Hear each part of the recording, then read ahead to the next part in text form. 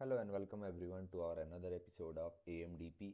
So in the previous session we started the concept of performing CRUD operations using the AMDP methods, and we saw how we can use create operation to insert a new record in our table. Also we saw why we cannot use this read only options during the definition of our AMDP method. Now if I open the same program,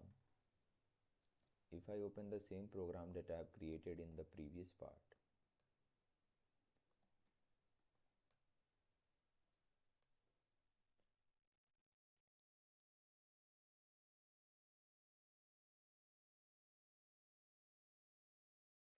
this is the program we have created, right? And we went for insert operation. Okay, so now if I am trying to insert the same record that I have inserted in the previous session, what will happen? What will happen if you will try to insert the same record that we have inserted? So I will go for again execute button. It is giving me a runtime error.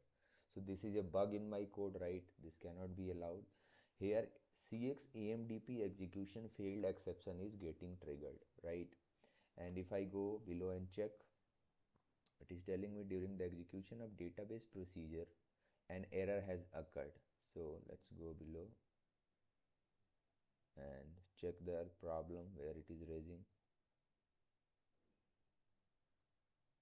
Yeah, you can see here it is reading during the insert part of our AMDP method. So we will have to handle this exception. We will have to handle this exception, right? So how we will handle that? So very important note here.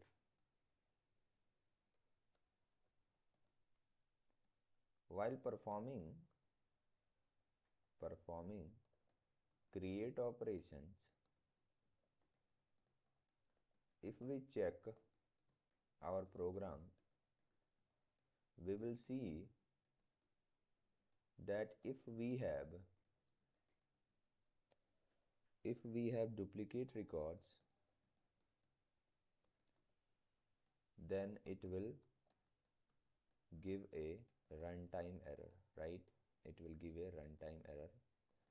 And what kind of error? This class is raising the exception, right?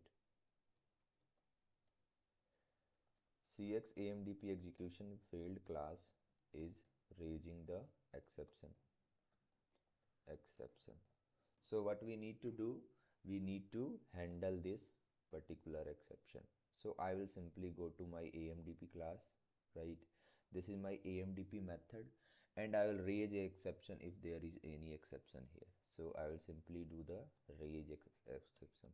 So raising my class name.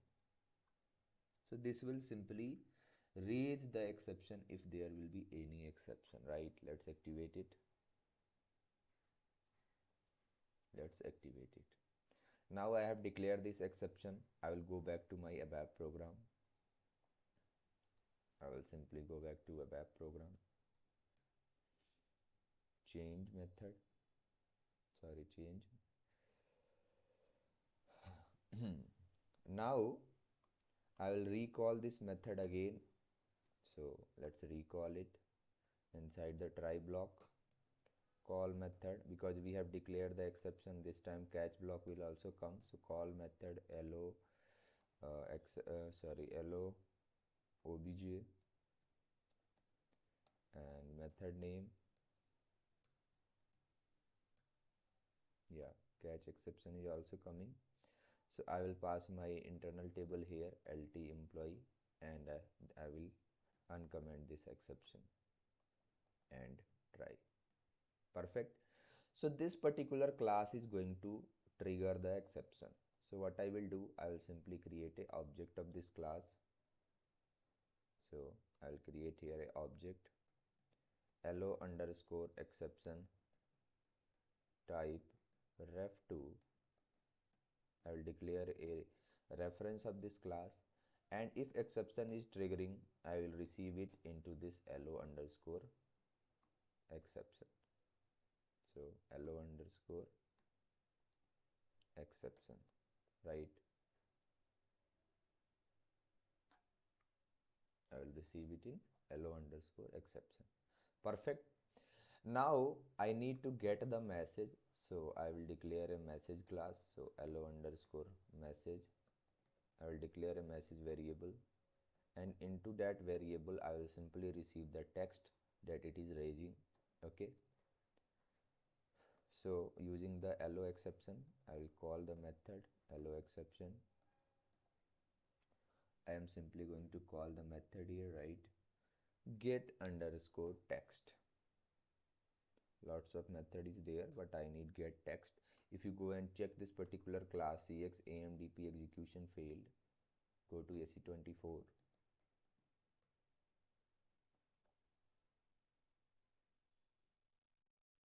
Inside it, you can see here we have got get text, right? So we can directly use this method. So we can directly use this method. I'm using this get text, and I will simply receive my result in form of a string, and I will store it into my it will not be a local object, it will be a local variable. So let's make it lv underscore message, right? Now if I go and check get text,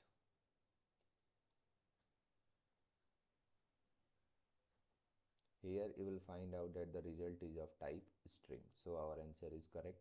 We will get our data into lv string, and I will simply do the write statement. So here I will go for write. So write statement will be lv underscore message, right? So if this is triggering, lv message will be printed. Otherwise what I can do, I will simply display here if my allow exception, allow underscore exception is initial, that is if it is empty, it simply means our data has been saved. So employee data created, type success, and live. Perfect. Syntax check. Oh, we could have given here message better. Activate it. Right. Now let's go and check it again. I will pass the same record.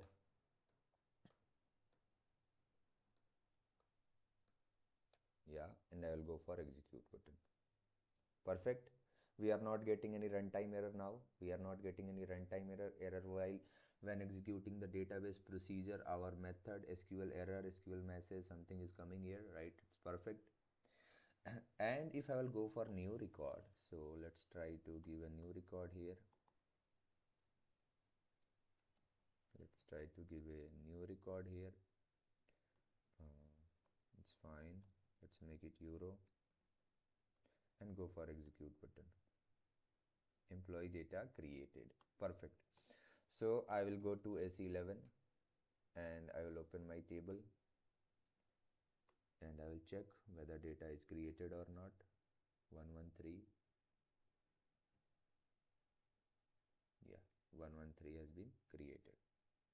113 has been created. So it's perfect. Okay. So this is how we can do the exception handling. So this was our exception handling. Exception handling during create operations using AMDP method, right? So this class is raising the exception. We will have to handle it. We will have to handle it. Perfect. So this is all about this video. Thank you very much for watching it. We will meet again in the next part.